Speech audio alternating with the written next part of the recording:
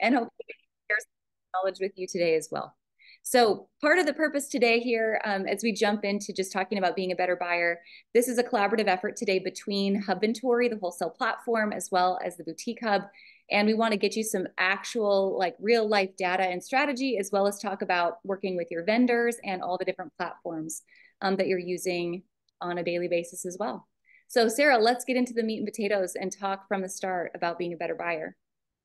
Oh, I love it. I love it. Okay, so we get questions all the time here at the Boutique Hubs, and a lot of times they're like big sky questions like, I need more sales, or I need to get more customers in my door, and I don't know how much to go buy. What should I go buy at market? Those are the things people want to start off thinking about. And really, we like to go further down the road than that. We like to look backwards and say, okay, who exactly is your customer? Who are you buying for? And sometimes we get a little excited and put the cart before the horse, so to speak, and want to go source products that we like, right? Things that we think are going to be great for our area. But yet we haven't really defined who our customer is. So there's a lot of different things that we're going to get into when we talk about that, like who exactly is our customer? What do they need from us? What do they want from us? What can they expect from us? And how do we show up for them every single day? So in the chat, I would love for you guys to just take a moment and put in the chat, who is your customer? What is your customer, he or she? What do they like? What are the things that, you know, relate to them? We often build up this customer persona. We're going to talk about that here in just a second, but who is your customer? I see people drop it in the chat. Let's see. Younger, older, what do we got? Let's see. Ashley, you want to go ahead and advance that slide for me? All right, perfect. So one of the things a lot of times people say is, okay, who's my customer? Well, how do I know? How do I know who my customer is? How do I know who I'm actually targeting? And I think it's really kind of fun to sit back and figure this out, because ultimately, this is where you're going to be spending your money. This is where you're going to be going out and sourcing all of these products. So how do you do that? Well, we can do a few surveys. We can do some polls. We can, just obviously do roundtable discussions, ask, when customers come in or you're talking to different people, just ask them questions, listen, right? Listen, what is happening in the industry? What are they liking? What are they not liking? What are some of their pain points? We love to talk about making your customer the main character of your story. Now, so what does that mean? Your business is overall like a big book, like a story being told. And the main customer is your main character. So ultimately, lots of focus on this customer. Everything in the story goes back to the customer. Everything in the story goes back to that main character. So when you go to market, when you go on to Hubventory and you go to source these products, ultimately you have to think, is this relevant to my customer? Does it meet their needs, their wants, their desires? Does it help them live their better life? All of these things. What problem does it solve for this customer? Because people pay money to have their problem solved, right? That's so important. I bet you today jumped on a platform or went into a store recently and you bought a product or went into that store or onto that website for a sole purpose of finding something that served a need, that solved a problem that you had. So everything that we source needs to come back to that. How do you figure that out? Again, listen to your customers, ask the tough questions. I would say, the biggest issue in our industry, we are faced with a lot of options, right? Your customer, there's no such thing as the scarcity. Ashley's going to talk a little bit more here in a second about another big issue in our industry. But through your customer's eyes, if you sit back and think about who they are, busy moms, wants fashion, but wants to be comfortable, cute, affordable things, all of those things. They like to listen to music. They like to go out. They like to sit on patios. They love to spend time with their children. I'm just able to read a few of these things as they're scrolling by. But looking at those, or that purchase that you might be going to make, that investment into inventory, and think, does it satisfy these needs? Have that like checklist, make like a rubric. What is going to satisfy X, Y, and Z for my customer? And that's how you start to know if you're solving their problems, and this product is going to fit into their lifestyle. Yeah, Sarah, I want to take it even a step further. So you talked about like we're really writing this story. We're telling a story about our customer who's the main character, right? But what does every great story have in common? There's a hero and there's a villain, right? And so when you're thinking about your customer, some of you did such a great job in the chat. You guys scroll through these and look, some of you did a really great job of really defining your customer. And you did define your customer as the hero overcoming some villain, right? She struggles with time. She struggles with body image. She struggles financially. You know, what is the issue that she's facing? What is the problem that you are going to help her solve? Because when she overcomes something, she defeats the villain and she's the hero, you become the wise guide in the journey, right? If you guys have followed Donald Miller and StoryBrand, they talk a lot about how can you be Yoda to Luke Skywalker, your customer, and you're going to defeat Darth Vader, right? So when some of you put in the chat, my customer is age 15 to 97, I serve everyone. I just want to make you pause for a second and go, okay, but when you target everyone, you reach no one. So how can you break that down and out of that one big group, make 4 different smaller customer avatars so you can speak very specifically and individually to your customer?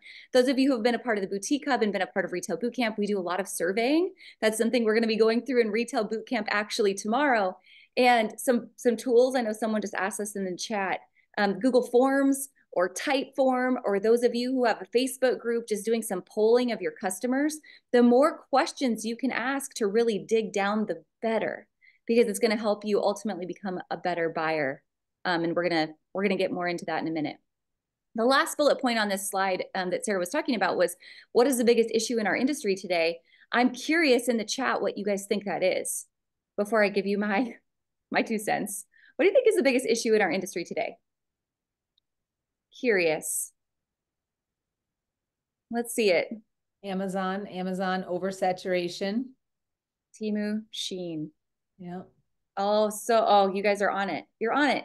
All right. So there's some change taking place in our industry right now, right? There's some new options that people have that they're shopping, and maybe they're choosing to shop those options over us. Maybe there's oversaturation. You're right. Maybe everyone's kind of looking the same. We aren't really standing out. But you know, if you're going to go to your investment banker, right? You're going to talk about putting money into your 401k or some kind of retirement. What are they going to tell you about the stock market? When's the best time to make money in the stock market? Right? You're going to buy low and you're going to sell high. You're going to buy when it's down, right? You're going to double down when there's an opportunity. And when I look at the biggest issue in our industry today, yes, there's all kinds of new places people are shopping. Everyone is starting to look the same. To me, that is the biggest like waving flag of opportunity for you to start to stand out and for you to start to look a little bit different and to be ahead of the pack moving forward.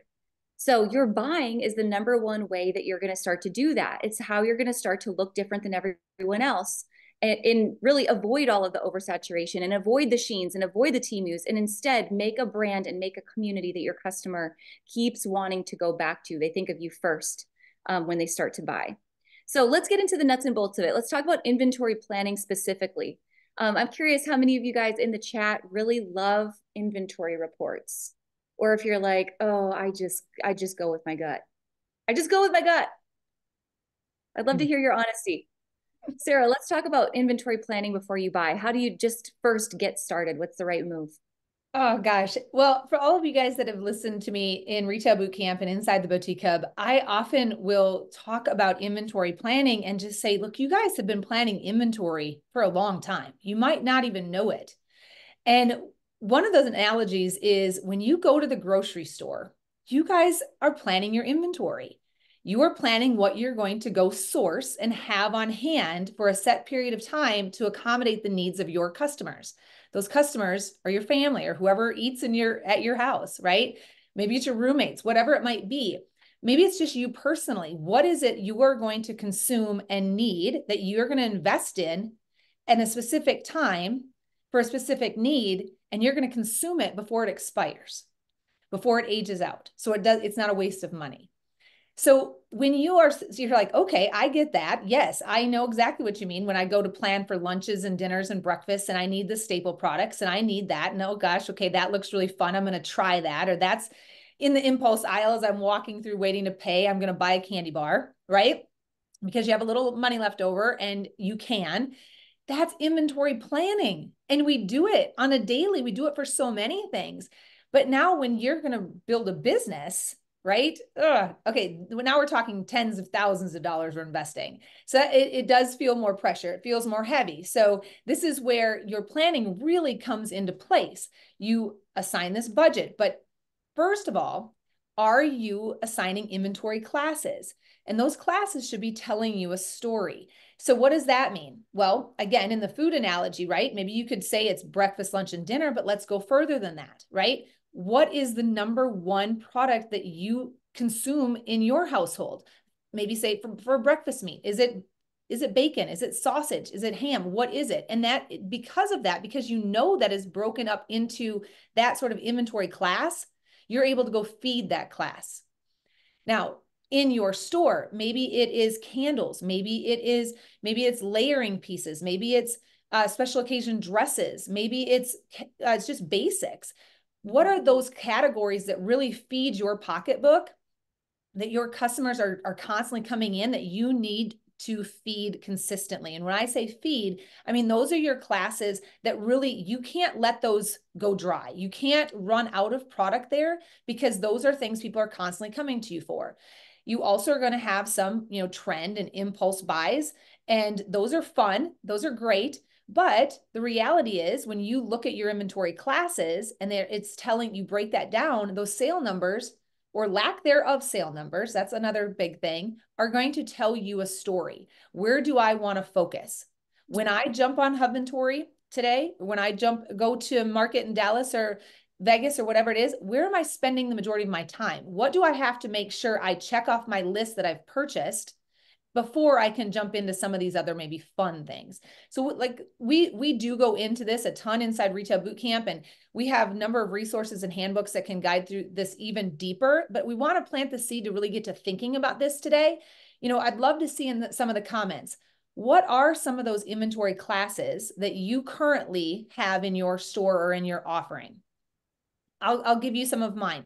Mine were, dresses were a big thing, but I also divided that up in dresses, day dresses, and evening dresses, because we did a very strong dress business, but for two different reasons, right? Our accessories were very, very strong, but our jewelry, we separated from our jewelry and accessories. So we were able to track those things. Shoes, lots of shoes inside the Retail Bootcamp or inside our membership. And we talk about the shoes and how fast those shoes are turning, and what they need, or what we do with those in our store, and what the sell-through is. And when we analyze those, that story tells us how many we need to have on hand to support the sales numbers that are coming in. So inventory by classes and telling your story, extremely important. Not negotiable. There's resources out there. Ula is on here with Faves. Great resource with Faves Pro app that is able to divide your inventory. You're able to set inventory type classes and fill your budgets, feed your budgets, so to speak. So you source the inventory that's necessary for your store. So you don't end up with a ton of, bedazzled, sparkly bralettes, right? When your consumer is only going to be able to purchase so many of those, and then you don't have money left over for your basics. So that's what the inventory classes are. And then planning your next buy based on that data and current sell-through. So once you break those up into your inventory classes and you start analyzing your sales, how much you've discounted in those departments, what you're selling, what you're sitting on, what's aging, you're able to then make those decisions. Like I said, as soon as you get on the store floor or the showroom floor at Dallas or Atlanta or wherever, you know where you want to focus. When you go back and set time each week to be a better buyer and invest in inventory for your store, you know what categories you need to be feeding, what categories you need to fix, maybe ones that have a slow sell through, maybe ones that have potential, but just they're not hitting right now. And then the ones that you need to forget. The ones that you need to say, oh man, I love the heck out of this type of product, but my customers are not. I got to forget about it because it's tying up my dollars. So then once you start looking at your inventory that way versus just something really fun and cute, and you start realizing that's your dollars put to work, right? It's really important to set up those budgets. And what those budgets will allow you to do is say, I know if I'm aiming to sell $20,000 worth of inventory this month, this week, whatever it is, and 60% of my sales are coming from dresses. I'm a very dress driven store, or 60% of my sales are coming from my home decor and gift section, specifically children's home decor and gift. Gosh, that budget becomes very clear. When you're sitting down and saying, I have this amount of money to spend, I know I need to go back and feed these categories first. Mm-hmm. So good. Sarah, I just want to point out a couple things from the chat. Someone had mentioned, this is eye-opening. I actually start to budget by brand first. And this is a complete shift because you can't hardly budget by brand if you don't know what is actually selling within the brand. You have to Yeah. have all the classes. Those of you who are on Shopify, you might look at this as product type. So every POS system is going to name this a little bit different, but product type is how you would first start to break this down. Sarah, are there other reports people should be looking at to really analyze when they're setting up their budget? Yeah. So like your aging inventory, I mentioned that your discounts and your aging inventory, very, very important. Because here's the thing that inside the Boutique Boss Planner, we have a whole chart where you can analyze your sales versus the inventory on hand. So it's one thing to look and say, okay, I did this many dollars in sales, but how long did it take you to do those sales? And at what discount did those end up finally selling? That's one thing that's really eye-opening, because a lot of times I'll talk to stores and they'll say, oh, I don't have any of that product left. We did amazing with it. We don't have any of it left on the store floor. So we've got to go buy it again. Well, often what happens is when we really look at it and think, oh man, we got 6 of those in, one sold at full price, and we had to get rid of the rest of them at 30 to 75% off. Okay. So to say you've sold through it, does that define success to you, or does that define a product that needs to be fixed or forgotten about, right? And there's all sorts of reasons it might not have sold at full price, but nonetheless, when you go through and you analyze these reports, I love sales, but it cannot just be sales. We have got to look at how old that inventory how long it took to sell, right? And then also, like, what discounts did we have to implement to get that product to move? Those are really, really important things.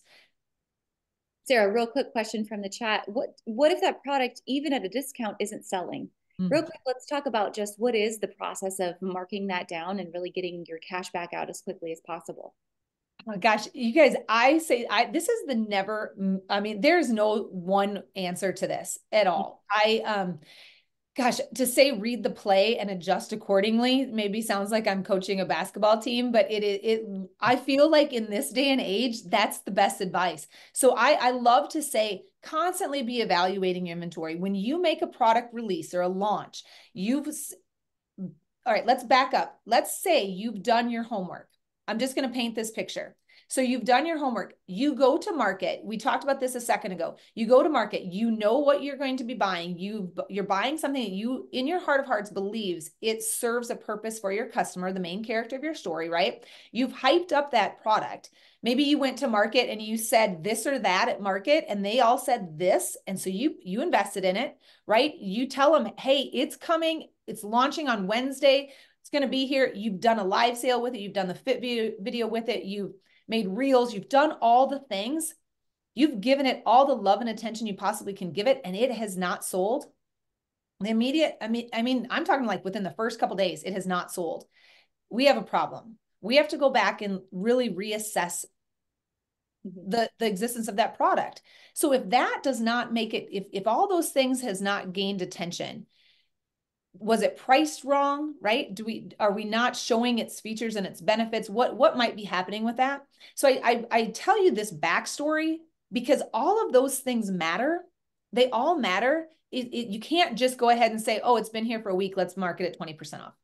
That doesn't work, right? We have to learn from every one of our maybe buying mistakes or our products that are not selling. Everything tells a story. So we have to use that data to tell that story. But if you want a general just umbrella look at markdowns, at the end of a week of a product being there, take a look at it.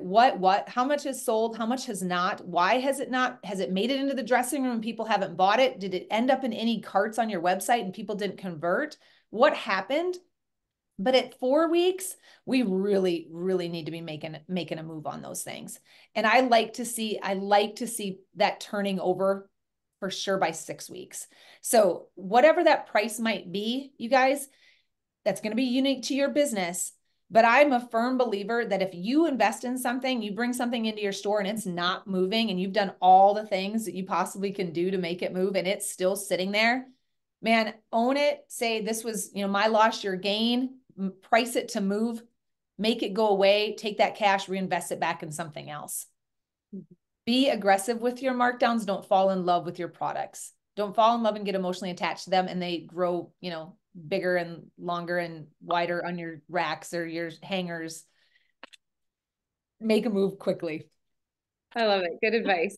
Good advice. All right. One more thing I added to this. Oh, Lindsay says loved products don't pay rent. That is so right. Yes. That's so good.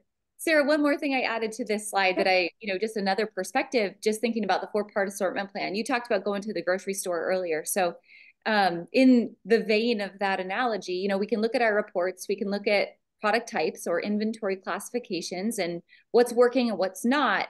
But overall, I would love just for you guys to all look at your inventory also through this 4-part assortment plan, as if you're going to the grocery store, right? So there's a certain part of our grocery store trip that I'll call trend product. Like we all have trendy product in our stores. To me, that's going to the grocery store and it's the charcuterie board section. Like I know, Samantha, you're a big entertainer. You have a lot of guests over, but if you only went to the charcuterie board section, your girls would be killing you. Like, where's the meat? Where's the bread and the eggs and the rest of the stuff that we need to survive, right? So when we're just buying trend, but we aren't buying, full looks or full assortments to go along with the trend, we're missing out. So trend is the first piece of our 4-part assortment plan. The second is bread and butter. And Sarah, that's you talking about, I'm running my reports, what's actually selling, but what's selling in the right turn and at full margin. That's my bread and butter. That pays my bills. For me, it's iced coffee. When I go to the grocery store, I cannot leave the grocery store without it. It's my bread and butter. I have to have it. What is that for you and your business? The third piece of the assortment plan is my margin builder. So when I go to the grocery store, I'm looking at what's in the little newspaper that they throw in my cart that's on sale, right? Oh, it's Jack's Pizzas. Great. I'm going to buy even more Jack's Pizzas right now because they're on sale. And if I'm not home, my family must cook something to survive, and it's Jack's Pizza. So in your business, what is that? Just as an example, today, this morning, I was talking to Gene from White Birch. Some of you may do some business with Gene. And he's running a huge inventory sale right now, just moving out things at a steep discount that are leftovers. To me, that's your margin builder. That's your coupon section. You can go and get great deals, flip it for a really high margin, and put some of that money in your pocket at the end of the day. And then the fourth piece of this assortment plan is you get all the way through the grocery store, you get to the checkout, you get to the register, and your kids have now added in 14 extra things to your cart, right? All the crap at the end. It's the little to-go cups of puppy chow, and it's a pop, and it's whatever else. So what is that in your business? What's the add-on? What's the upsell? What's the opportunity to bundle? What's the opportunity for a quick gift as we're getting to Mother's Day and graduation and all these holidays? Do you have that in your business, or are you just stuck on trend and you're still just trying to sell the cranberry flavored cheese that no one's ever going to eat? Right? So we've got to have the full look when you look across your inventory for things really to work together, for you to have a full assortment and ultimately to make enough money to build a sustainable business. Yeah, I absolutely love that. And those impulse buys, guys, those are important. So this is where, when we talk about, and this is deeper than what this webinar is going to go into, you guys.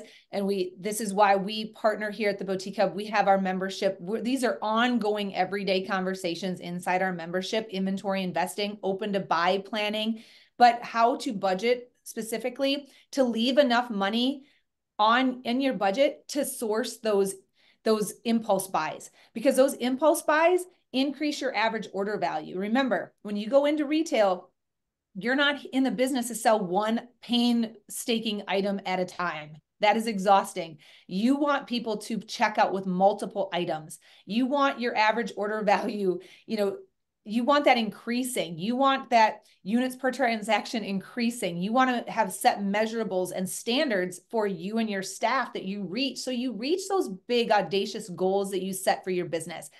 And Impulse buys are a huge part of that. You cannot buy what you cannot find. You cannot sell what you cannot find, right? You cannot sell products that you can't easily grab and show your customers, or ones that they cannot easily grab, whether that's online, add to my cart, other customers, similar customers bought something like this, those kind of add-ons, those really make a difference in your bottom line. Every dollar counts. So when you are putting these budgets together, making sure you leave some money on the table for those 4 types of categories of assortment that we just talked about is really important. That's like the full-on recipe for success of inventory planning, because if you're too heavy in one thing, you are going to eventually, you're going to miss out on upsells, obviously, but those customers are going to get a little bit bored. They're going to get a little bit stagnant. You need to introduce the whole boutique idea, the whole shop small first idea is discovery, right? When you guys talk, and I saw it earlier in the chat, I've got 3 chats pulled up here, but the word unique is a huge part of this business. Yeah. Right? We want to set ourselves apart from other people and other businesses in the big box stores. And we're over there saying, hey, shop small first, shop small first. And they're saying, all right, give me something new. Show me something I've not seen before. So that's where this inventory planning and investing really, and what we want to show you today is so exciting, but you got to have the cash available to do it. So budgeting is really important.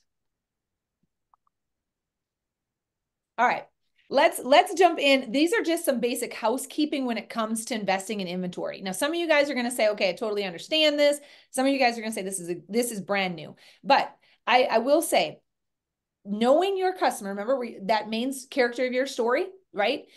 And who they are, they might be telling you a story that your business is set up to serve size 12 and beyond, or it might be set up on extra smalls and smalls only, right? You might have that audience that is your core customer. Or if you're home decor and gift, you maybe one specific type of home decor. That's very, very common. Well, when it comes to investing in inventory, you want to have really good conversations and relationships with your vendors. So you know how, when you order something, how is it packaged? How is it going to be delivered? Are we talking about, if I say yes to this specific sweater, I have to get 12 of them? Or do I get 4 of them? Or do I just get the one that I wanted? So there's pre-packs versus open packs. And I'll just say in this handbook, we have this awesome how to buy wholesale handbook. And there's a whole section in here on this and size runs and what pre-packs look like and all of those kind of things. So if you are a beginner, I highly recommend this product. It will outline all of these things for you. But a pre-pack typically it's done to benefit the wholesaler. They can manufacture and they can put together a pack, and that keeps their costs down, right? So it maybe is a 1-2-2-1, 1 small, 1 medium, 2 larges, 2 extra larges, or maybe it starts and it goes up to an extra large. Maybe it's 2-2-2, starting at a small, 2 smalls, 2 mediums, 2 larges. There's a variety of different packs. They're all pretty much, 2-2-2, 1-2-2-1, things like that. But then there's also the add-on extra larges pack, or the plus size packs. So you want to know, what am I investing in when I say yes, like I said, to that sweater or that dress? How many of them am I going to get? Now, the open orders, this is awesome, and it has a place in your business as well. And on Hubventory, we'll show you here in a minute. One of the cool things when you go into Hubventory onto this platform, you can source just open orders, open sizes, right? Love that. Love that. So that way, if you know you don't want smalls or mediums in your store, you don't have to get them, right? Or if you, the other way around. Now, understanding the sizes, this is a big one. And there used to be, back when I started in retail in the 90s, there was pretty much universal sizing. One of the things I really encourage you to do when you have these relationships and you're investing in your inventory is understand what vendors small really means. What does that small actually fit? What does it look like? And I always teach, when you're in a booth at a market and you ask a vendor, like, okay, what would I wear? What size does this body wear in your products, right? Or when you're sourcing home decor and gift, size matters. pictures can look totally different, and you get something in and the size makes a huge difference on all your home decor and gifts. So really understanding the difference in sizes, understanding the difference in fabrics, what is going to fit what body style, how are you going to wash it, how are you going to, all of the things that depends on, does it again fit the lifestyle of your customer, fit their wants and their needs. There's so many different fabrics out there. Some of them are absolutely amazing. Some of them take photos of amazing, right? You get them in the feel and you're like, ooh, this is a texture situation that's going to affect your sell through or your return rate. So understanding what we're looking for and know what your customer really wants. Then understanding wholesale costs. When you walk into the showroom or into a temp booth, or you find yourself on Hubventory and you're sourcing products, you want to understand, like, where's my opportunity, my retail return on investment here? What can I make off this product? What is this? Does it check all the boxes? Is it going to serve the needs of my customers? And then you go back and you look at the wholesale cost. So you see what type of return you're going to make on this product. We have a really cool tool inside Hubventory that takes the guessing game out of that, which I absolutely love. We'll talk a little bit more about that, but understand you are not selling at wholesale. For all of you guys just getting started that want to say you want to be the most affordable place, you still have got to pay your taxes. You have got to pay yourself. You've got to pay all the fees that go along with running a business, all the legal things. All of business is expensive. So you, as a retailer, are not selling at wholesale cost. And you don't want to sell a couple of dollars over wholesale costs. You're in this business to make money, right? And you're in this business to serve your customers, and you cannot serve your customers long-term if you don't have money to support your efforts. So that brings me to the last one here, and that's pricing for profit. Again, I talked about that just a second ago, understanding what it is you're investing in and what is the value of that product. Your pricing, you guys, your pricing needs to absorb, obviously, the cost of the product, but it needs to absorb the discounts, because discounts are inevitable. You do not want to go in and be naive and think everything you're going to invest in is going to sell at full price.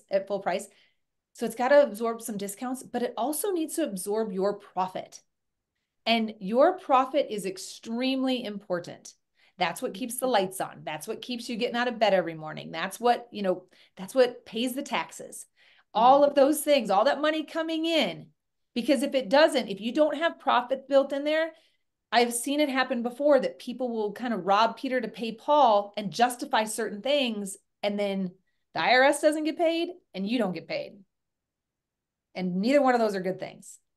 So pricing for profit is extremely important. And I would love to take a big old mind eraser to everybody that says, I just want to be affordable for my people. I want to make sure that they can afford my products.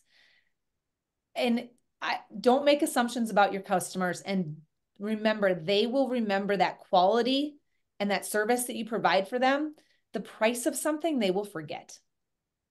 Oh, Sarah, so good. I've got to jump in on this because this is something I hear a lot. Like, I'm just going to be a trendy online affordable boutique or whatever it is. My customer is also shopping on Shein and Temu, so I've got to be affordable. You can't compete with that, right? I always say cheap ain't loyal. Cheap ain't loyal. If your customer wants something cheap, they're going to go to Shein. They're going to go to Temu. They're going to go to Walmart, but that's not your customer. I think about just even the economy today. How many of you guys have been in an airport recently? Or you've been on vacation recently? Was it a ghost town? No, it wasn't a ghost town. Like, was it packed? Yeah, it was probably packed. People are spending money like crazy. There is money out there, right? But people are just making different choices about how they're spending it. They want quality, they want a community, they want relationship, right?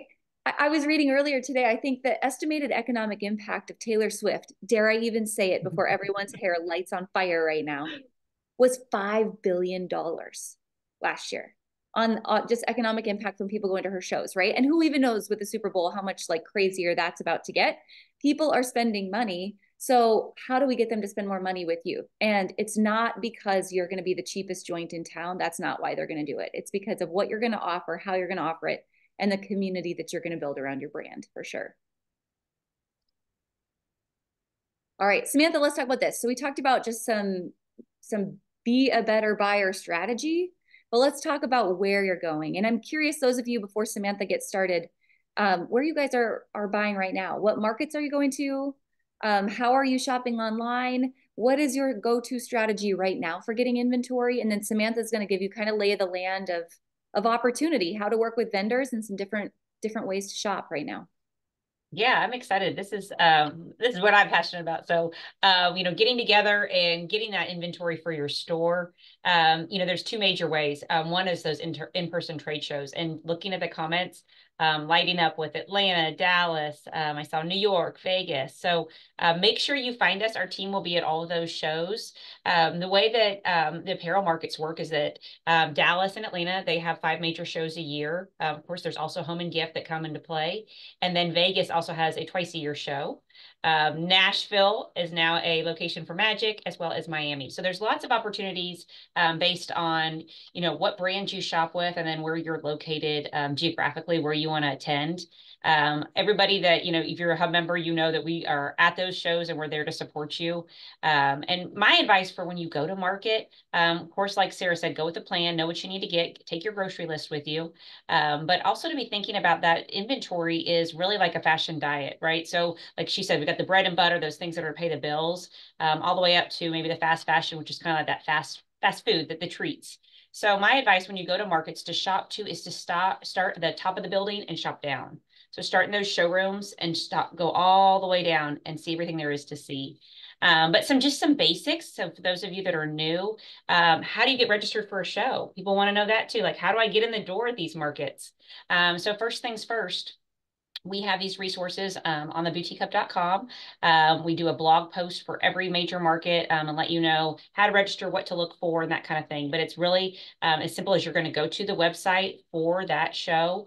They will want to make sure that you are a vetted buyer. So that lets them know that there's not people coming in off the street and accessing these wholesale prices and then selling it right at wholesale, out of the car or that kind of thing. So you will have to provide your tax ID, and they'll want to see your license, and then probably some receipts as well to show that you've purchased wholesale in the past. When I talk about shopping market from the top down, at the top is where most of those showrooms are. And so showroom brands are going to have sales reps that will work with you. You can tell them about your store. You can tell them about your customer, tell them what it is you're looking for as far as price point, ship dates, sizing, open pack, pre-order, that kind of thing. And they're going to make that connection to get you with the very best products that will sell through. That's their goal. And then we also have temporary booths, which is like how the name suggests. They're popping up at the show, so they don't have a permanent location at the market.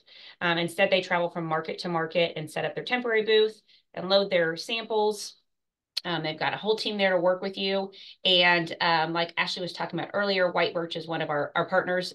You will find White Birch in a temporary booth, and they also will build relationships with you as well. That's one of the advantages of being a Boutique Hub member, is getting to know those decision makers and building those relationships. Okay, so once you're in the building, you registered, you walked in, you got your plan, you know what you want to buy, and now it's time to start working with those vendors.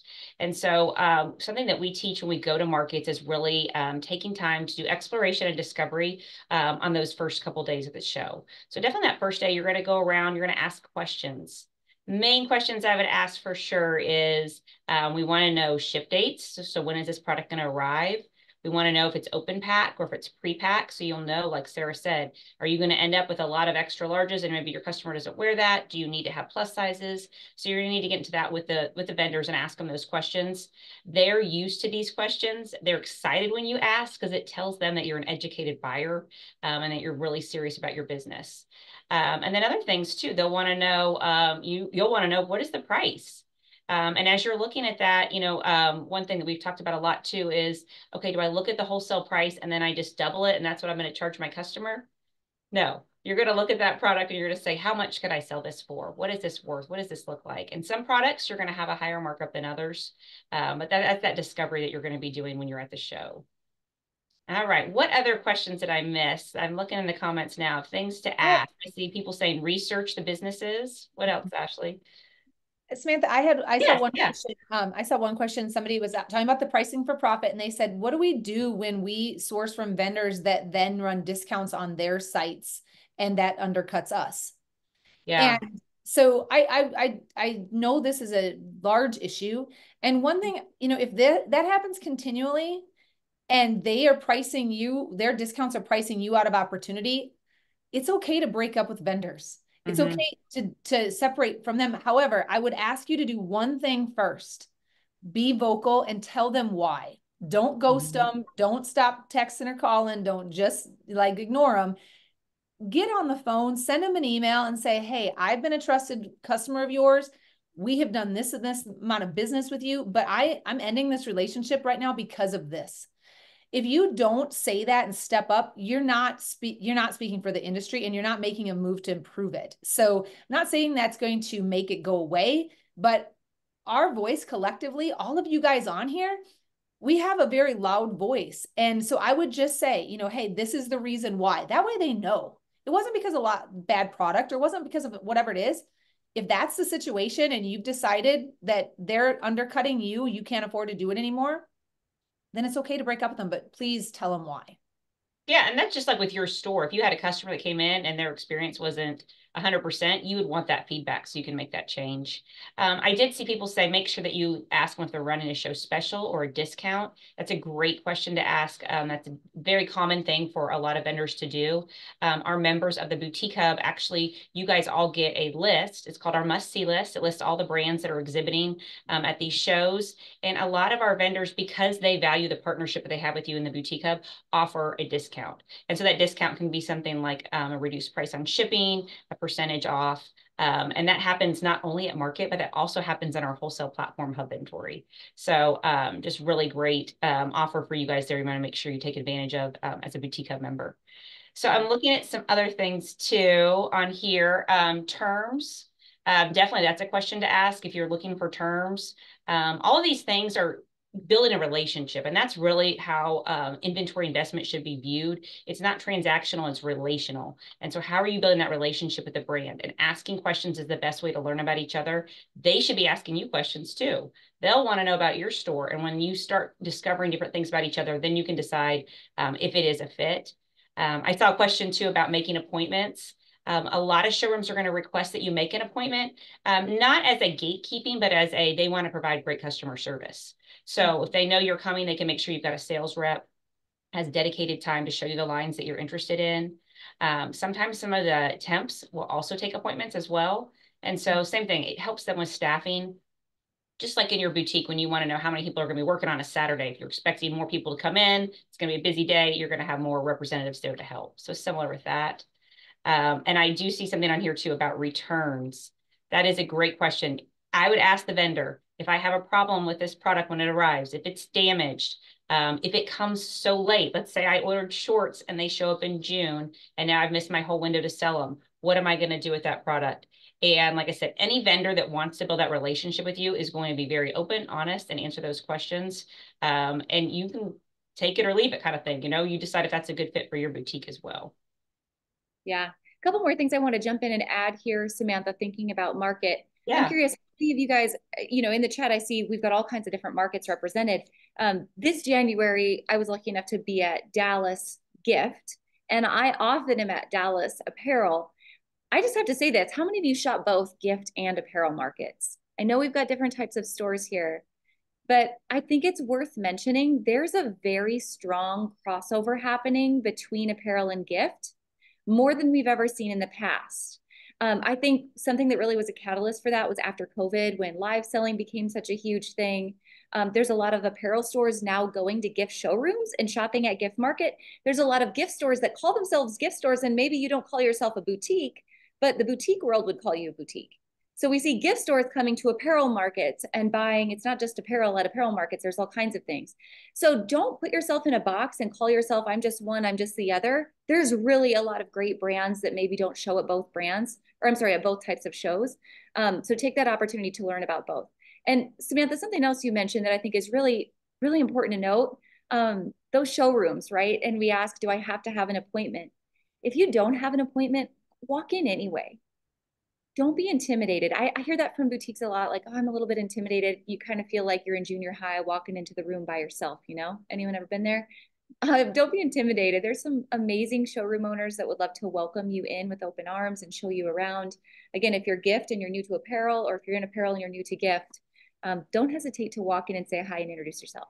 And if you're wondering about when some of those shows are, I know our team is in the chat and we have a whole list for you guys. It's just a free download, free PDF, and it's all of the 2024 apparel market and gift market dates.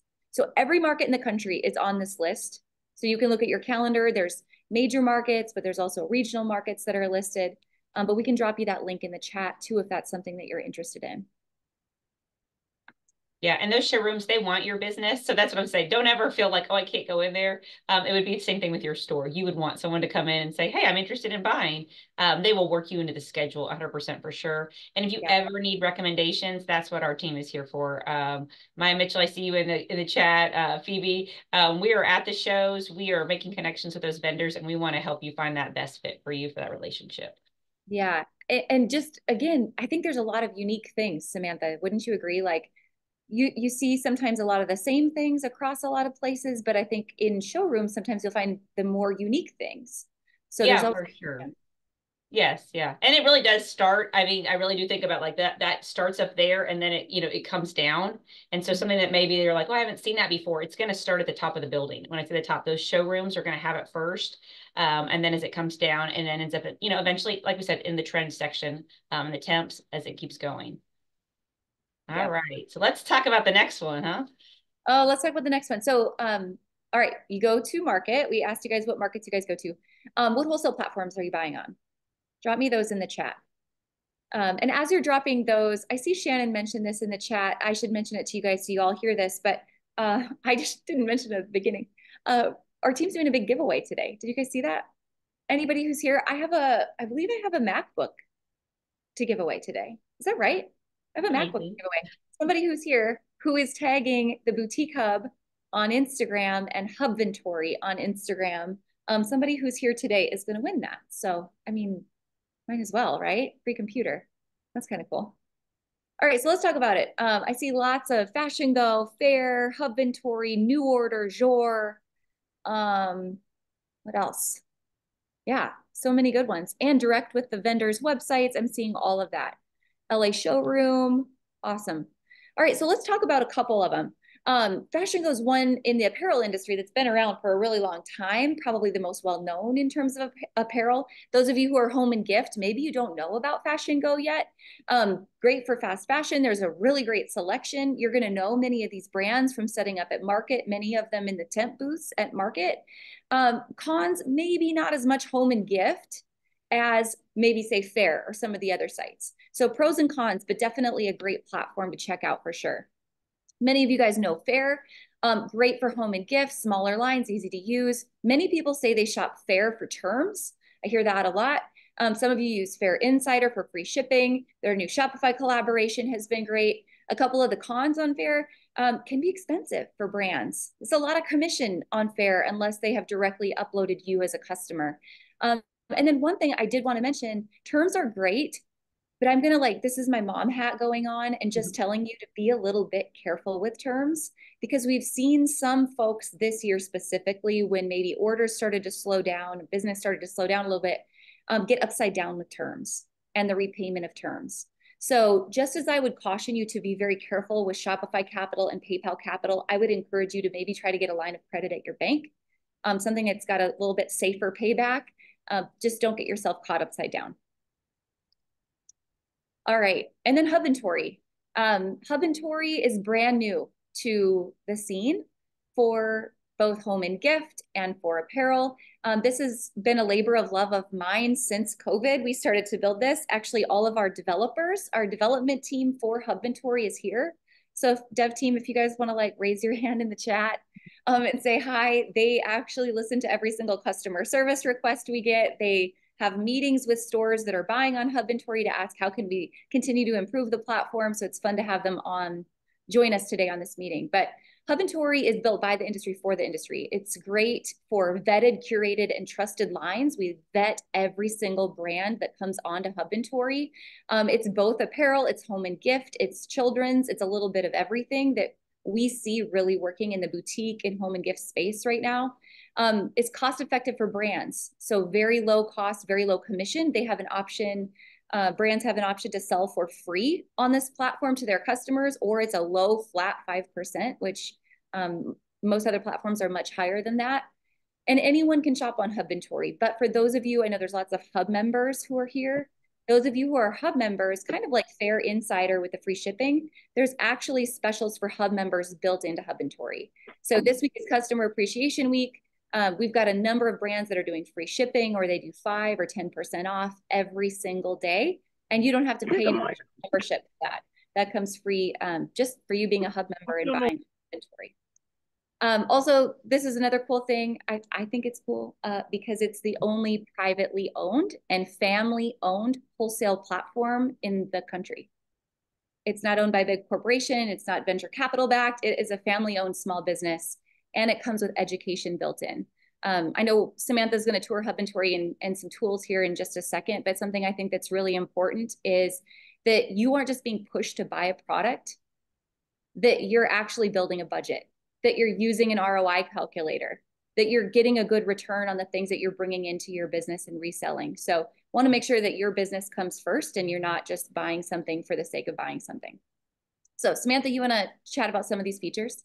Yes, yeah, for sure. And I'll show you here that I would love to pop over to the site.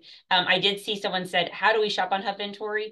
Literally go to hubventory.com and sign up as a buyer, as a boutique, and you'll be asked a few quick questions. They'll want to know, obviously, it's just like with a wholesale market. We'll make sure that you're a vetted retailer. So you'll have to upload a license. If you're a boutique hub member, we can help you with that, get that done already. That's an easy integration. If you're not a member yet, you're still welcome to shop with us. We're happy to have you on the site. And then you're going to go through a really quick style quiz so we can make sure that we're showing you the products you want to see that match that customer profile. So in the very beginning of this conversation, when you were saying, my customer is this age, my customer prefers, more coverage or more modesty, or she's young and she wants to dress young, then you can go ahead and fill all that out in the quiz. And so you're making sure you're seeing those products.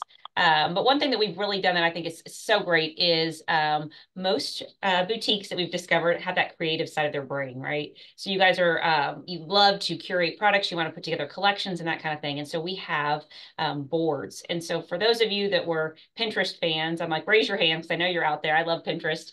And you love to drag and drop products and put them together. That's what Hubventory has for you with our boards. So when you're thinking of, what is my Mardi Gras collection going to look like? What's my Easter collection going to look like? You can create a board and pull products from multiple different brands, different categories, and put them all together on one board so you can see everything all together and imagine how that's going to merchandise in your store. So that's super exciting. And then the other thing that I have to brag about is our Shopify integration. So once you order those products, they become a draft in your Shopify store. And then you can set those to active, of course, once that product ships to you. And then you already have the photos, the descriptions, everything you need, pricing. It all is going to upload over into your Shopify. And so for those of you that are in the e-com world, or maybe you're just, getting into it and you're like, this is a lot to get my inventory on my Shopify, buy your products on Hubventory. They will come over through Shopify. The integration's done, saving you time, which, really essentially is money too. So those are awesome there. Samantha, one more thing I want to mention on that note. I know Uga's here from Faves. How many of you guys use Faves, the app, when you're buying either at market or you're buying on a platform like this? If you have an open to buy plan and you're trying to sync all of your purchase orders and your inventory to one place, Hubventory also syncs with Faves. So anything that you buy on this platform will also sync to your app. So you can keep track of everything there in one place. Yes. And then I did see a question about someone asking more about open to buy. This is Sarah Burks's brain right here. Her experience, Sarah, I'm going to call you out. Your experience as a boutique owner and years of doing the math and doing the numbers.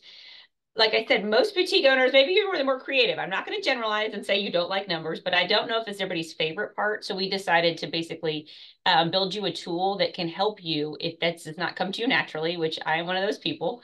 So you can look at, if I buy this shirt, if I buy this dress, if I buy this pack, what am I going to end up to be able to make out of it? And like Sarah said, When are you putting it on sale? How much are you discounting it? At the end of the day, how much money is that going to leave in your pocket? So this tool is right there on Hubventory. It's amazing.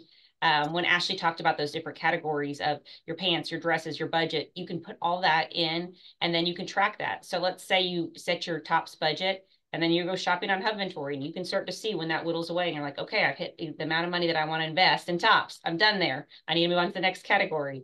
So that's all built in on Hubventory. And this is what it makes it so different from other places that you can shop, other platforms, is because, like I said, we want to give you the skills to be a better buyer. And so Hubventory has all these tools built in. It's free to use. You do not have to pay anything. Just come shop with us. We just want to help you and get the inventory you guys need. Something else on there too, I did say, is the delivery calendar. Going back to that like fear of what if I order shorts and they show up, you know, in the middle of summer and it's too late for me. On Hubventory, when you put those products into your cart, place your order, you'll see the delivery date and you can set the date that you want that to cancel. So if something happens with the vendor and they don't get that product out to you on time and you have that set up where it will cancel. So I know a lot of you source products from multiple vendors, and the idea of trying to track the delivery dates and stay on top of those and make sure, oh, did that come in on time? Do I need to cancel it? What happened? Hubventory takes that guesswork out for you. Samantha, can I just add something there? Yeah. Something I think is I love this, and this screen, you know, some of you guys that might be on your phones, maybe you can't see it quite, but that ROI, the ROI calculator that's there, the budgeting plan, the delivery calendar, all of the Shopify integration, all of these things were built because, you know, we always say this was built by boutique owners, by retailers for you, because we listen to the problems. We listen, just like we're asking you guys to listen to your customers and how to solve their problems. We're listening to you guys and say, all right, what are the hangups? What are the things that, you know, really stress you guys out as buyers? This kind of stuff is it, right? This isn't necessarily the fun stuff. So we wanted to build in some tools, and that's why we're big fans of Faves too. And some tools that can help you become a more educated buyer that mitigates the risk, right? So therefore your profits are higher. Your time, you win back your time. You're not in the back room punching these numbers and, you know, trying to build these things out on pen and paper. We are able to build in a lot of automations for you. And I just want to say that delivery calendar, man, you guys, that's a game changer because it's so important. And for all of you guys that did snag one of our boutique boss planners, we have the content creator built into that. And the idea is that you track your deliveries and you set a calendar reminder to say, hey, we have 80 units being delivered on Wednesday. I need to have those ready for my live and my big event, my Galentine's event on whatever day that's going to be. So building out that calendar, the dropping of your marketing plan, all those things, that helps you be the most organized retailer possible, which instead of just doing stuff under the gun and forgetting about things and thinking, oh, I'm pretty sure I did a fit video of that. I'm pretty sure I shared that on all the social channels, only to find out it's the day after Valentine's and you've got all these Valentine's things that didn't sell, and you go back and look and think, did anybody actually put these on Instagram? Did we ever do that?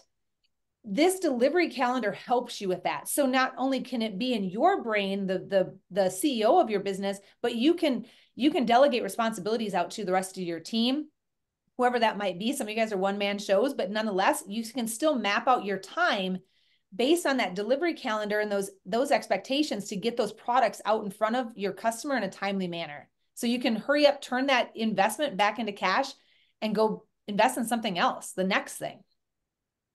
Yeah, so true. So a couple questions coming from the chat, Sarah, I'm going to jump in, or statements. Brianna just asked, how do I get the ROI calculator? This is, Samantha, if you want to share your screen, maybe. We're going to show you this on Hubventory because that's where it is. It's built in on Hubventory. And then Heather and a couple other gals were asking about integrating all of their orders from Jour and New Order. So that's not a Hubventory thing. Hubventory is a platform just like Jour, New Order, Fair, Fashion Go, but Faves that we were talking about, Faves app, that's where you could come to integrate your orders from multiple different platforms into one. So check out that Faves app. I know Ula, you can drop the link, or I think Ben dropped the link in the chat. All right, I'm going to escape out of that. There you go. There we go. Okay, so this is Hubventory. Like we said, we're super excited to share this with you.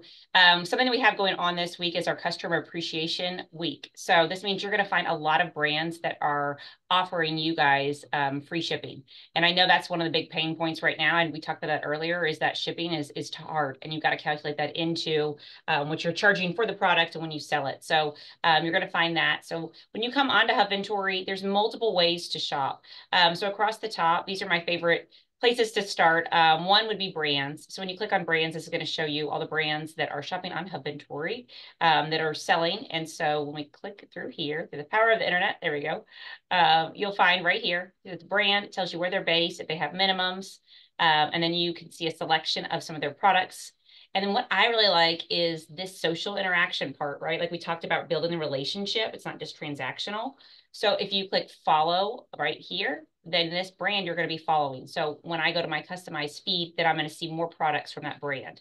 So if they add anything new, if there's anything that they're highlighting, I will be find out first, which is awesome. Other ways to shop on Hubventory besides just by the brand name, which I said, like you can just scroll down and see. But if you're looking for certain things, so there's things, one, you just want to see the brand you're following. This is what Ashley and Sarah were talking about with open stock. So if you don't want to buy in pre-pack, you can choose to shop by open stock. If you're looking for plus size, brands are doing live sales. Our top brands, those are brands whose products are consistently bought and reordered because of quality and then great customer service. Those Hub member discounts for all of our boutique Hub members, free shipping, and then zip code protection. I did see some of you guys were chatting about zip code protection and showrooms that offer that. If that's of interest to you, you can also filter that way.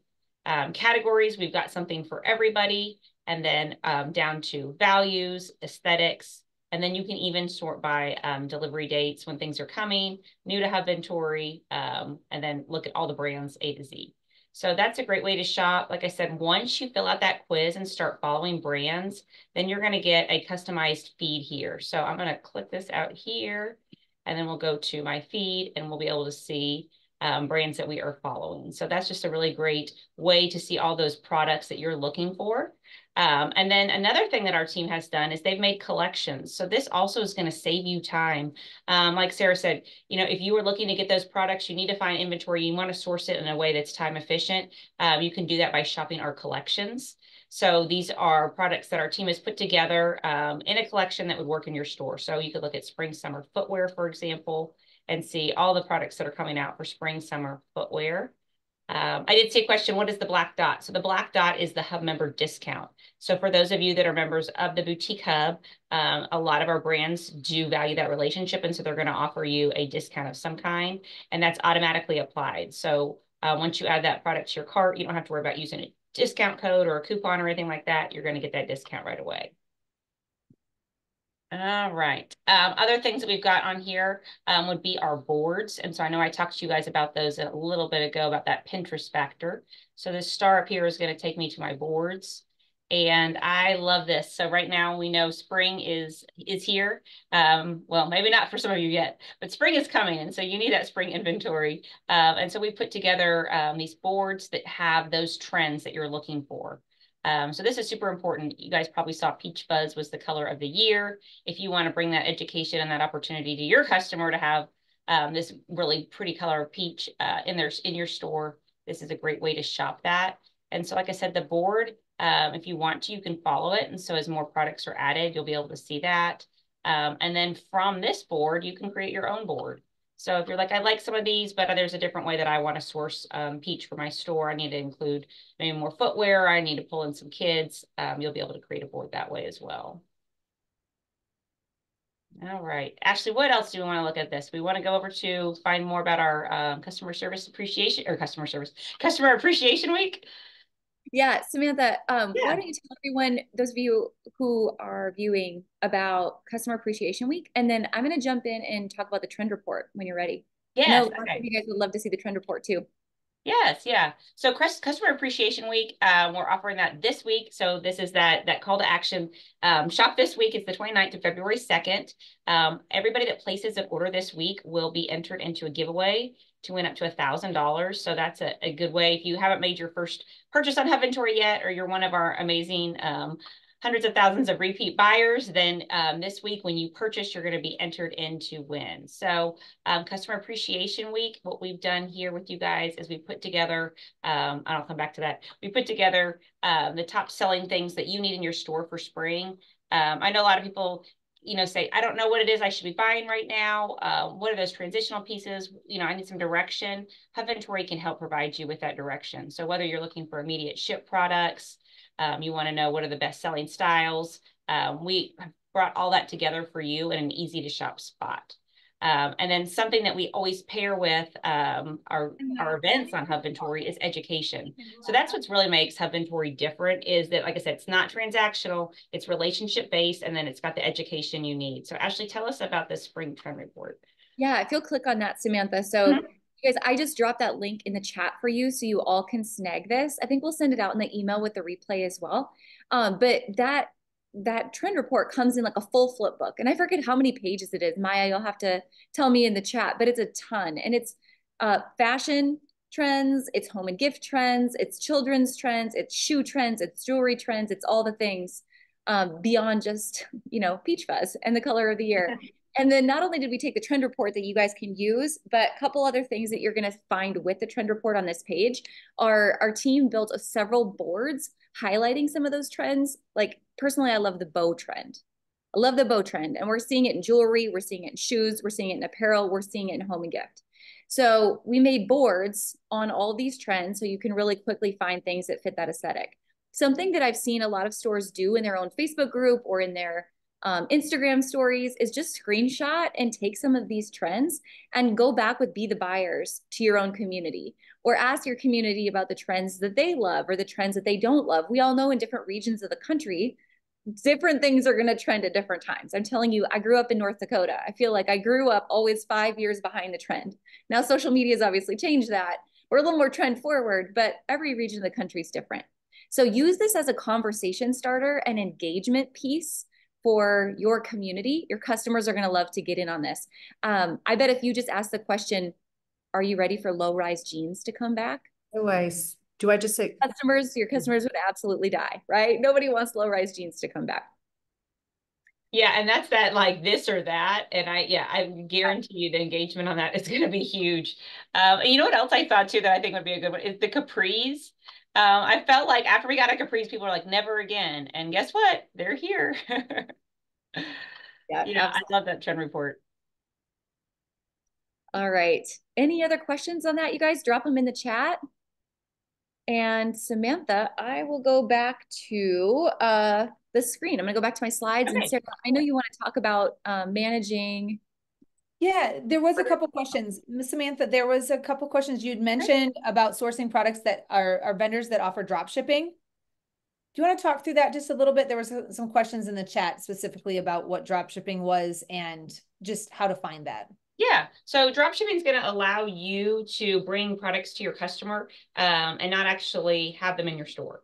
So there's different partners that Boutique Hub works with that do offer drop shipping, as well as brands that will do this. So basically what you're going to do is it allows you to maybe on your Shopify or on your e-com list the product. When the customer orders the product, it goes direct from the manufacturer to the customer. So it's never coming and touching your hands. It's going straight to them. So there are brands on Hubventory and in the Boutique Hub that do offer drop shipping.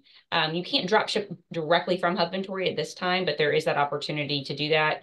And our team is happy to help you connect with them as well. There's I'd say pluses and minuses to drop shipping, but it is a business model that for some people has really made a difference. And other people said, it's not for me. So it just kind of depends on what your goals are for your store and what your customer prefers. There was also a couple questions about live selling. We had some people ask, what exactly does live selling mean? Yes, yeah. So live selling is that same thing. It's similar to it's getting your customer excited about a product before you actually make the purchase. So if you are on Hubventory, there is that option to sort by live selling brands. And so they can do this in a couple different ways. One is they would send you a CSV file and then a sampling of products, which would be in a live box. A live box is kind of like a best of the best or a curated collection of products that you could go live with to your own audience. So you would take those products, you would set up a live, let your audience know you're going live, you're showing them the products, telling them about it. And then as they are liking it and yes, I want this product, I want this product, either you're using comment sold or Shopify, they can indicate to you they want to order it. And then you go back to the vendor and you say, okay, based on this, I basically pre-sold this many of these shirts and this many of these, headbands and shoes and whatever it is. And then you place the order with the vendor and then the vendor ships the product. So live selling, it's one of those things too. I think it really took off during COVID and it's not going away. Some people are really passionate about it. It's done great things for their business. Other people, maybe you're like, I'm not really comfortable getting in front of the camera and doing that. It's one of those things of, don't knock it till you try it. And maybe there's a way that it works for you. I've seen some people that like to do it where it's recorded. So it takes away that pressure of a live sale. Or to do it with somebody else. So, get somebody else in your shop to come go live with you and it kind of takes that pressure off of you. But Hubventory does support that search for finding brands that really like to work with people that are going live. And it just, like we said, it's another way of doing business and it's another opportunity for you to make some money. All right. Good. All right, Samantha, we've got something kind of cool that just actually is launching today on Hubventory. So good timing, good to tell you guys about it. But this is also something that's been in the works for a little while, and that's we finally today are able to tell you guys that we're launching rewards on Hubventory, which is so exciting. Those of you who have placed any orders, again, we're just over a year old, but we've gone back retroactively and assigned points, redeemable cash for those of you who've been already buying on Hubventory. So you're going to see that and hear a ton more about it as we go forward in the coming weeks on Hubventory. Samantha, anything you want to add to that? Yeah, I want to share my screen one more time really quick because I want to show everybody where they're going to be able to find this because it's super, super exciting that we have this opportunity for you guys to do this. So when you are logged into Hubventory and you go under your account, so your little face right here is your person, and then you come down and you see, 31 reward points, and you click on this, this will tell you about the Hubventory Rewards Club, how you can earn points on every purchase that you can use towards future purchases on Hubventory. And the great thing is, like we said, it launched today. Your points will be good for a whole year, so you've got all that time to use them. And then it's just a really great way to save money. You're already going to be buying this product anyway. And then the fact that you can earn on it and then apply that towards even more purchases to bring inventory in your store is just awesome. And questions about that, we've got them all listed out here. What happens with my points when they're available, how to redeem them, all those things. But like I said, you can find this by just going to your profile on Hubventory, and then you come down and you click on your rewards points and they'll show them right there. Awesome. Yeah, that's great. Good deal. All right, let's talk about some business trends. Oh, we talked about trends. You guys all got the trend report. I dropped the link. Several of us dropped the link in the chat for you. I know someone just asked in the chat about the sourcing show. I think we've got to download like a little PDF on how to attend the sourcing show as well. We could drop that for you in the chat too. Let's talk about a few other business trends besides the fashion trends and home and gift trends. How many of you guys are into sustainability at this point?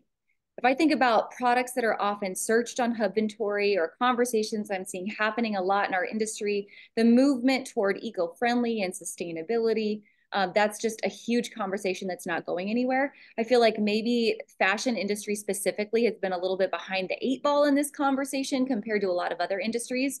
So this is something as you're going to markets and as you're buying online, just really keep this top of mind. This is not going anywhere. It's only going to become more in demand. Samantha, would you agree? Yes, for sure. And this is how you differentiate yourselves from Amazon, Temu, Shein, those kind of things. Your customer wants something special. They want to know what they're buying is going to last. And so that sustainability trend we keep seeing over and over again, people asking, what are the products that it's made from? What are the materials? What's the fabric content? Where was it created? And what's the impact that it's going to have on the environment? Yeah, huge piece. Mm-hmm. Drop shipping, we already talked about this a little bit. I know there are some brands that have started to experiment using Hubventory for drop shipping. So we're not telling you that's necessarily coming in the future, but there are some people working on that, just testing it out. But there's so many other great partners that we have that do drop shipping in the hub. Again, that's a really great way for inventory filler. I would say being solely drop shipping, you're going to kind of blend into the crowd. Not a sustainable way to run your business, but it definitely is good for some fillers and opportunities. the boards we talked about already, and just the power of launching with connection or collections in your business, and live sell boxes we hit on. We're ahead of schedule. Look at us go. All right. Sarah, let's talk about this. So we talked about planning your buy, planning a budget, inventory classifications. We talked about going to market. We talked about shopping online. Now, what do you do after you've bought the stuff so you can keep track of it all? Yeah, I know we want to leave time for Q&A at the end. So I do not feel like we would do you guys justice if we said, all right, all that is go buy and have fun and sell it. And that's it. There is so much more to being that better investor and buyer in your inventory after the purchase, right? So the reason why this is important, guys, is again, we want to turn that product back into cash as fast as we can. But with that, we want there to be data. We want that inventory to tell us a story. So enter the whole idea of purchase order maintenance. So what that means is when you check out with a product on Hubventory or at Magic or wherever, you're going to get your purchase order. That's everything that you have ordered, when it's coming in, the ship date, the cancel date, the vendor, the date, the colors, the SKU, all the things, right? So it's very important that you take that information and you utilize it. Now, if you're using Faves, which we dropped the Faves Pro app link, and if you have information straight from Hubventory that's going into your Shopify, you're going to be able to capture a lot of this, which is a big time saver. If you're not, and you're just getting started, it's extremely important that you're taking note and tracking all of these things, organizing the information off that purchase order into your point of sale system. And this means your vendor, the cost, the retail price, the ship date, the cancel date. The cancel date is super important because this is your window. Like you said, like you have a set say in when the product should be in your store. And if it is approaching that cancel date, I highly recommend when you utilize this information, you get on the phone, you call, where's the tracking number? Where's this shipment? If it's not going to make it by the cancel date, you have a decision to make, right? Do you keep it? Do you extend it? Do you ask for a discount or do you cancel it? Color is super important. The reason why the color is important is later when I come into your store and I buy certain things, and when you check me out, if you put the color in your system along with the product, that starts to build a story behind my purchases as well. It also helps you understand what colors sell, what colors don't sell, all of those type of things in your store. Again, the data is super, super important. The style number, that's crazy important because what happens when you sell through this rainbow dress that's pictured here within a week and you go back and you say, oh my gosh, I have a wait list of people that want this. What do? Call that vendor and say, hey, I'm pretty sure I bought a rainbow dress from you at Magic. And they're going to say, so did 20,000 other people. Can you give me the style number? Can you tell me more information? So you want to make sure you are tracking that information. The description, that's extremely important, especially when, say you are pushing it onto your e-commerce site, or you again have a customer that is suggesting or requesting something. That description, having that in your point of sale system helps tell that story. And then also the order date. All of that starts to build a story behind that specific purchase and what was on that purchase order, how much that purchase order was, when you committed to it, all of those things. So it's way more than just ripping the box off, the tape off the box, writing on a piece of paper, or on a tag how much the retail price is going to be, and selling it. If you do that, yes, you might get the cash for it right then, but think of all the education and the resources and the knowledge about that product and the journey that product had in your store that you've lost. So this is extremely important. Yeah. So then after that, if you want to go to the next slide, then because of that information that you've just captured there, you're able to start building out more stories again with this inventory classification, right? Of those accessories, what's working, what's not. What colors, when do they sell highest in your year? How old were they when they sold? All of those things, casual dresses, dressy dresses, denim, all those inventory classes, they have to have a story, but we have to start building those off of the information off those purchase orders. I put a few examples of our create collections ideas. Aftermarket, when you get these products, you should start putting them into collections on your site, collections in your store floors. Somebody said that they like to source products by color, and that's fine, but we still are thinking, okay, what is that collection, right? Is it just the pink collection? Do we give it a name? Are we driving traffic to that? Are we creating a marketing plan around, hey, Heartbreaker or Date Night or Floral Fever or the whole Going Green? All of those things you can pick and pull from the inventory classes that feed into those collections, just like those boards and things that we just showed you on Hubventory that you are interested in buying from. I saw a lot of love for the boards and those collections on Hubventory because it makes it easy for you. It takes a lot of the guessing out. You are discovering new things. Well, when you can put different products into the Floral Fever collection, when I shop your store, I'm going to discover things that I might not have known I wanted or what not have known even existed. But because you put it in an overall collection that has a vibe and a theme to it that relates to me, that obviously increases the chance I'm going to buy more from you. So that's something to be done aftermarket. And then number 5, create that content plan, that delivery plan, right? So you can get a plan in place of when you're going to go live, all the photos that you need to have, videos that you need to have created, the copy that you want to have done. So when those products do ship to your store, when they ship to your store, you can put them to use right away. You can get them out on the store floor, out on your website, and create an experience for your consumer with no downtime at all. Because from the time that they swipe your credit card or they capture your payment or your whatever it is, the clock is ticking. That inventory is aging and it does not get better with age. And we want to turn that back into cash as fast as we can. So having this number 5 done, right, after market, while you're waiting for your products to come into your warehouse or onto your store floor, that saves you time, helps you get organized, and helps turn that back into cash as fast as possible. And I talked about it with the Boutique Boss Planner. That is some of that content creating opportunity where we married the content creator and the Boutique Boss Planner together. It was strictly for this in mind, to help us win back our time and stay more organized. So good. Lots of things. A couple questions that came up in the chat. Those of you who, I mean, there's some of you here that are new. There's some of you here who are advanced. I saw someone just ask this question. If you're someone who's been around for a while and you're like, okay, Sarah, this is awesome. I want to take it like 10 levels even deeper. Like I really want to talk about open to buy on a whole nother level. Does the Boutique Hub offer training for that, Sarah? Yeah, absolutely. And I see everybody in the chat dropping ideas and things too. And there's a number of you that have taken the Boutique Owner Basics class, the Retail Owners Basics class.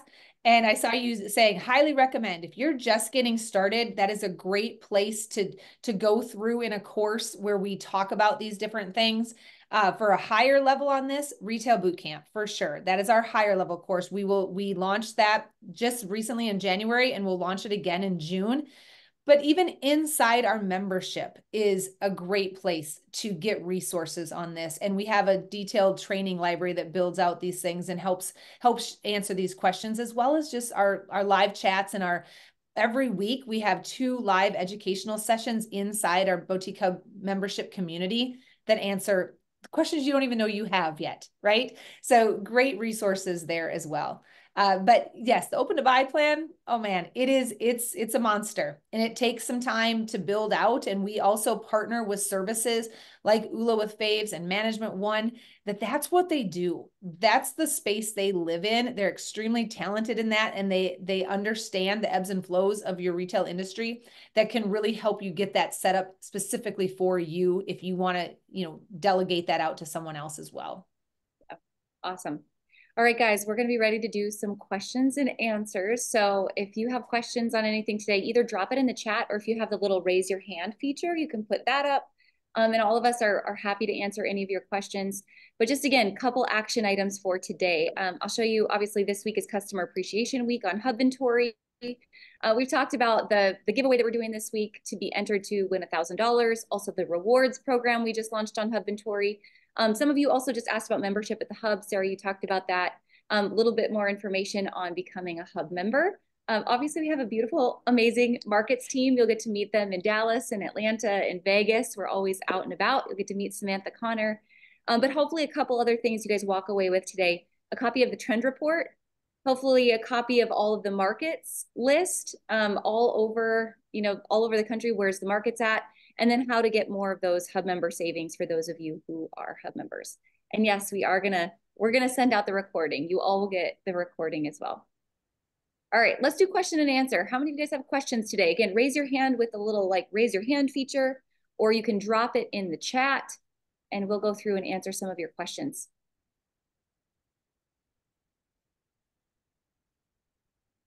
I picked up a question maybe half an hour ago from Louisa. How do you plan when you don't have data because you don't have enough sales yet?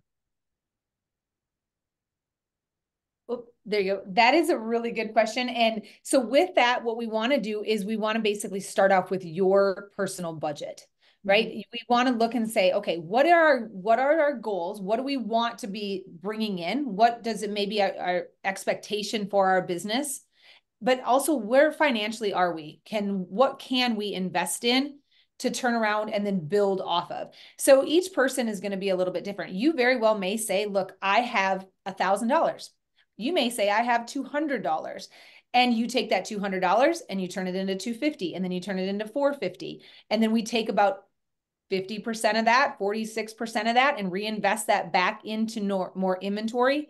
Over time, you've built a business. Right? You're able then to take that and to build the equity in your business, build the products into your business, all of those things. You can start out very, very small. So with that, those sales, what's selling and what doesn't, what sells fast and what doesn't, that starts to tell that story. But I personally like to start and say, okay, what ideally is your goal? What would you like to see your store be able to bring in? But then also, what can I afford to put into my store right now? And some people will say, well, I need to have this big, wide assortment plan right away. No, I've seen businesses really build their business off of very few products. And they just really go very focused on those few products, amp up the education, highlight the value, show the versatility of things. You see it on TikTok all the time, right? So you can totally start small. Very good. And Anna, I see your comment about even going deeper, even on open to buy, on vendor ROI, on profit first, on all the stats and reports. Again, that's definitely a boot camp thing as well. All right, let's do some unmuting. How about Allie Cohen? You're the top of the list. You want to unmute and ask your question?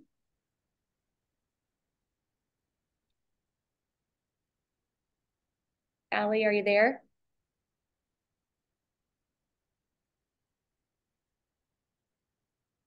Still muted. All right. Can you guys hear me? There you go. Yep.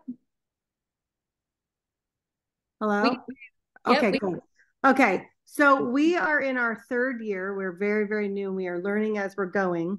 And we are coming to Summit in June, but I can't wait till June for this. So here's my big question. We totally messed up on our first buy, and we bought a gazillion of each size. And now here we are 3 years later. And we still have a ton, obviously, of this inventory because we thought we were just going to be rock stars and we needed 4 for online and 4 for Facebook and 4 for this and 4 for our storefront. And yeah, didn't work that way. So, and it's kids, like tween stuff. That's how we started. So I need help. I don't even know where to begin to get rid of some of it. We've literally marked it down to what we've bought it for. And we definitely have liquidated, and we took it to all of our holiday shows and those types of things. Clearly, we are not buying like that anymore. We have learned from our mistakes. But do you have any sources, resources, or ideas? I have a couple of things. Are you currently a Boutique Hub member? Yes. Okay, then jump into the inventory exchange group because Amber in the chat on Facebook is saying, I need tweens, post in the D-Stash group. Have you tried that yet? No, I have no idea what that even is. Okay, cool. Well, not cool that you don't know what that is. I apologize about that, but this will be a great opportunity for you. All of you as Boutique Hub members, you have access to our inventory exchange group. That's part of your membership. This is a place that you can go in and post inventory that is not selling for you, but very well might be amazing for somebody, another Boutique Hub member. So you sell it at your wholesale cost. You have the opportunity to go in there, make a post, drop photos, and destash your inventory there. So that's number one. I would highly recommend doing that. Amber Colvin, I see you in the chat. Hopefully, Alice will go ahead and be able to get some of that in there for you. The other thing is, I would just say, we don't sell what we're not excited about. So I highly encourage you guys to stay uber excited about your products. You are the only one that knows how old they are. You're the only one that knows how long they've been there. When your excitement falls, your consumer excitement will also fall, and that'll be evident in the sales.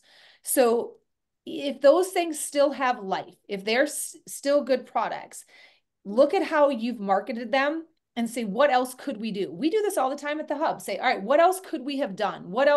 How else could we have presented this information or this product? You know, do you have tween models? Have you got those on different tween models? Have you done lifestyle photos with the tween models? Have you done the fit videos with the tween models? Have you showed the versatility of these products? If you've answered yes to absolutely every one of these things and you just cannot do anything, then, you know, then maybe we talk about like even donating. But my thing is, just posting and forgetting about it, it doesn't work anymore. Video. Show these things in action. So important. The issue is they're amazing products and we've sold them a ton. The issue is that because we're so new, we still only have the same customers. So they're seeing the exact same, even though we have separated them, like if they're outfits, we've separated them and tried to put them with different things and regroup them somehow. But it's not even that they're not selling. They're definitely selling on, but we have so many. I see. Sure. So then, yeah, I would definitely start with the D-Stash group. I would start there. And is that on Facebook or is that on? Yep. I will grab one of Nicole, I see you want to grab that and just drop that in the chat, the link for that. Thank you. Oh, got it, Megan. Thank you. Great place to start. Another perk to Boutique Hub membership. Perfect. Thank you. Thanks for your question, And Alex. I will just say the last thing, learn from what you've already sounded like you have. It sounds like you guys have learned from going super deep and getting a little bit, you know, ahead of yourself. And that's kind of what I was saying a second ago. You know, you guys start out small, test the waters, see what's working. The good news is, Allie, you're not alone. Yeah. I would just be curious, you guys raise your hand if you've been in her boat and your first buy was maybe a bit of a train wreck. Anybody? Probably a lot of us, right? And that's the only way you know. Sarah always says this. She's always like, Ashley, if you're not winning, you're learning. Yeah. Right. There's no losses. There's no failures. Like, this is a game of retail. Man, sometimes you're going to buy things and it's just going to turn out to be a complete dog. And that's it, you know? So congrats on being in the same boat as everyone else here. Thank you. Thanks, everyone. You bet. All right, you guys, raise your hand if you have questions. I'll call on you. I'll call on you next. I see one in the chat. I think the store name is Vitern. I'm probably butchering it. I apologize. But Sarah, she's asking, how do you know what amount of inventory you should have based on last year's sales or last year's sales per month? How do you find that number? Okay, so one of the things I always like to say is based on your last year's sales, when you go back and you're looking to say, a lot of it depends on your pricing strategy. So if you're sourcing inventory and let's say we want to do $30,000 worth of inventory in sales in January, and that's at retail, right? That's your plan. Well, how fast are you selling your inventory? What is your inventory turn? So with that, we know where we're at. We have to have so many months worth of inventory on hand. So there's a whole equation. I can grab it for you guys here. It's a little bit more complicated than just verbally talking through it. But the idea is if you turn your inventory three times in a year, you would take 12 months divided by 3, and that gives you 4, right? 4. So you would want 4 months worth of inventory on hand. Now, so you're probably saying, okay, what? So that's it. So then you look and you say at cost. So then we have to basically say, if you're doing $30,000, your goal is $30,000. What is that at cost inventory, and have 4 times that amount on hand? So I know everybody, if I could see the explosion of brains happening right now, that's going to happen.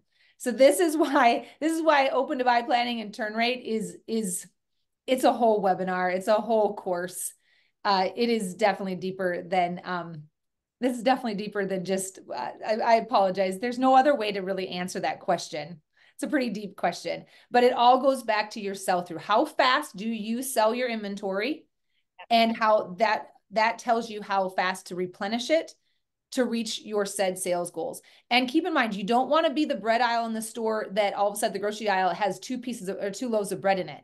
If you walk around the corner at a grocery store and you see a bread aisle with just 2 loaves of bread in it, what do? You get in your car and you go to a different store because you're thinking something's wrong with that bread. Who knows what it is, right? You always want a replenishment of goods on hand because that makes the customer feel comfortable. If your inventory gets too low, they're going to say, uh-oh, Susie's going out of business. Something's bad happening. And she's going to jump over to the coffee shop, start chatting with all the other hens and say, Susie's store's going down. I just know it is. And it might not be. You just might not be replenishing your goods fast enough. At the same time, when you have way too much stuff on hand, a customer is going to come in or come onto the site and be confused. Odds are they're not buying, because a confused mind typically does not make a purchase. So there's a science to it. There is definitely a science to it. And yeah, we go much deeper in that. All you retail boot campers, that's coming up in layer 2 in 3 weeks. We're going to hammer that out. So lots of things happening. The hens, I see Mel say. Yeah, I'll drop the formula, Ellie, no matter what. Let me go. I'll put that in here. Give me a second to get it typed out for you. I'll drop it in there in both the chat here and on Facebook.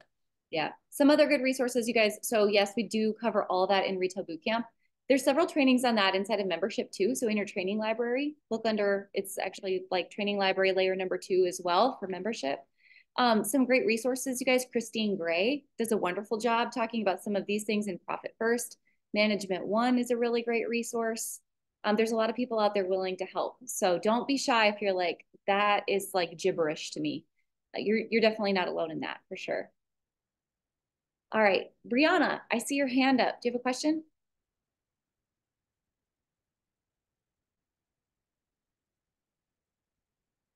Maybe not. All right, iPhone 78. iPhone 78. Do you have a question? Hi, I do. This is Sarah. I own Faircloth Boutique in Detroit. And my question is kind of based on what Sarah just said. So your store can't look too low on inventory, but if you don't have like significant amount of income to buy new inventory, is it literally just playing the credit card roulette and trying to pay it off or get down to as low as you can every month at the end of every month and hoping that you can pay it off? Like, what is that magic? Yeah. So first story? of all, yeah. So a lot of that is going to come back to your pricing strategy. You know, building a pricing strategy that is going to absorb, you know, your expenses. Hopefully, you then from your pricing strategy, you're able to take that percentage back and reinvest it back into inventory, not take your sales with a low margin and have to go pay other bills. So you do want to replenish back your inventory, but also, if you are running low on inventory and your cash is tight, it's tax time, all of the things, right? You be very, very creative in your merchandising to make things look full, spread things out, add in props, add in decor, make a store floor look full with less. We can become extremely, extremely creative with little inventory to make things look inviting. With that, just if you have hangers, do not think, oh, we have extra hangers, I should go buy more inventory. No, that is a big mistake a lot of businesses make, right? Stay within your guidelines. And if you're running low on cash, you need another week's worth of sales to go back and reinvest in things, you know, to pay those bills, whatever it is, get really creative. put up dividers in your business, in your walls, like face outs, different things like that to shorten up spaces, fill spaces with, desks and drawers. And one time we were so low on cash in my store that we brought in a bed. We brought in a full-size bed and we were selling blankets. We had like 2 in stock. Well, I'll be damned if one of them didn't go over that entire bed. Took up room for like four racks of clothes. But there I was putting the one blanket I had on display, and it took up a lot of room. But nobody knew the difference, right? Because it looked amazing. It looked really cute and inviting. But it bought me some time until I freed up some cash to go get inventory. Okay, thank you. That's great. You bet. I really love that. I've never heard you say that before. Oh yeah, that was a Barefoot Dreams collection. There's actually even a picture of us in the paper on the bed. That got a little weird. That I don't recommend. That one went south pretty fast. So anyway, you win some, you lose some. Oh my gosh. All right, you guys. Oh, well, glad you stayed late for this webinar. It's getting interesting now. We've got time for one more question and then we better jump for the day. Is it Mariana? My Hippie Soul? Yes. Hi. Yes. Hi. Well, I have a question that I don't know how to formulate it, to be honest. I'm barely working on getting to know my customer, right? And I'm working on a space by 10 by 10, and I go out to markets and pop-ups and stuff like that. And you guys said about like to get to know what product you sell, right? For me, last time it was dresses, but I don't want to be just like a dress, just dresses, you know? And I want to know like how can I like bring or set like timing for those to go, but like still have a couple styles. Like what would be like the best timing, you know what I mean?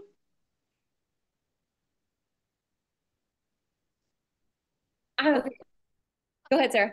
Okay, I was just going to jump in. You said something, and I just want to make sure I understand you correctly. Last time, your customers really wanted dresses. Yes. Are they not wanting dresses now, or you're bored with the dresses and you're not sure you want to deliver the dresses? It's that last time I got like 25 styles, right? And it's like it looks like crowded when you put it on a 10 by 10 space. Yeah. And I feel like some of the dresses, it took me more time to get out. And I don't want to be sitting with inventory there because I feel like even though I go to different places, you still see the same item over and over on my shop, on my website. Gotcha. Okay. They still want the dresses. I'm sorry. They still want the dresses. They're just like, I want to like get to a middle point. Like I have inventory and styles that they want, but also like something else. You know what I mean? Okay. So my thought is maybe when you brought in those 25 styles, it was too much. So less is more. Maybe drip those out into the space. When a few sell, we bring in a few new ones, right? Like drip that out so it stays fresh and it gives people that need to continually keep coming back, where they don't feel like, oh, I don't need to go in there because Mariana has the same dresses she's had, for the last 3 months. Yeah. So I look at it like my analogy on this is Christmas Eve with kids, right? Or Christmas morning with kids. They start opening up the gifts, and pretty soon it's like, okay, another gift and another gift and another gift. And next thing you know, the kid's over in the corner playing with a box because yeah, that it's just too much. So freshness is so important to proper inventory turn. So again, we need to have a whole nother session on inventory turn and sell-through rate because to keep that healthy, you want to be replenishing things consistently. So, and the other thing I would just say is, if your clients, if your super fans are voting for your amazing dresses, they love them, they're buying them, just because you might want something else, maybe they might not. Maybe you bringing them in something that supports that dress would be what my probably first place to start. Versus jumping off into a whole different type of product offering. Something that gets them to buy the dress plus something else, what do I want to say? A complementing piece, a complementing item would be a really good place to start. But I always like go back and think rational. And I think the guy that picks up my garbage outside, I bet he did not inspire to like one day pick up the garbage, but he makes a lot of money with the contracts he has. And that's a big business. But is that exciting for him? Maybe not. I don't know. But is that where the money is? Absolutely. And you know what I'm saying? So Yeah. if you have customers voting for you on these dresses, don't abandon ship and throw something completely else at them if they haven't asked for it. If they're not coming at you looking for that. Yeah. Because last summer or spring, summer, I started in March last year to do the markets. And it was kind of like, oh, I want to put out like jeans and crop tops and like, cute stuff, right? But my customers were actually looking for dresses. And the one mistake that I made for sure is that I only bring one pack because I wasn't sure. And then when I went back to look for the dress that people were asking, like the couple styles, I just couldn't get my hands on them. Yep. That's another really good question. I know Samantha touched on it a little bit, but when you have these conversations with vendors, ask them, if I sell out of this, can I reorder on it? What are some of these delivery dates looking like? So setting yourself up, giving you that opportunity, that knowledge right away, that when you order that pack of 6 in and you immediately sell 2, right now I need to be thinking, all right, this is trending like it's going to work. I need to be on the phone and calling in, because as soon as that third one's out the door, I'm running the risk of being out of stock.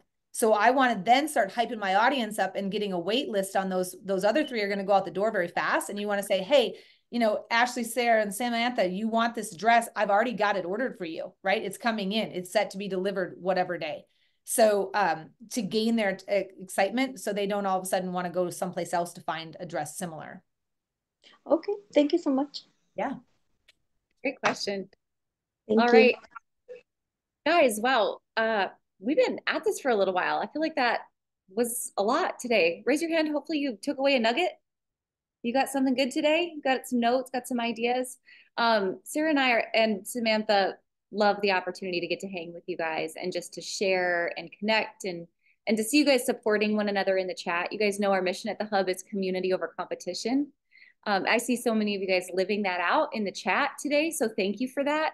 If you guys ever need anything, please know, like, this is what we do. We are always here. Our whole team's here in the chat to answer your questions. We're just an email away. We're just a Facebook message away. Business can be darn lonely sometimes. So we just want you guys to know that you never have to do it alone.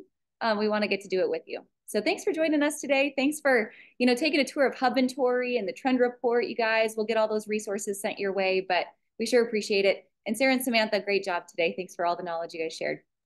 Oh, it was so fun to see everybody. I love talking about this kind of stuff. Thank you guys for all showing up. I hope everybody took away some really awesome nuggets from this and can implement it in their business. Yes, yeah. If you're a market, come say hi to us. Say, I was on the webinar. We'll be happy to see you. All right. You guys, the giveaway today, the MacBook Air, look on Hubintory's socials. We'll be announcing that winner, as well as anyone placing an order on Hubintory this week is entered in the $1,000 giveaway. So check out the socials. We'll be announcing those winners. Again, tag Hubintory in the Boutique Hub to be entered. Thanks for showing up today. We will see you guys very soon. Thanks again. Bye, guys. Bye. Thanks, guys. Bye-bye.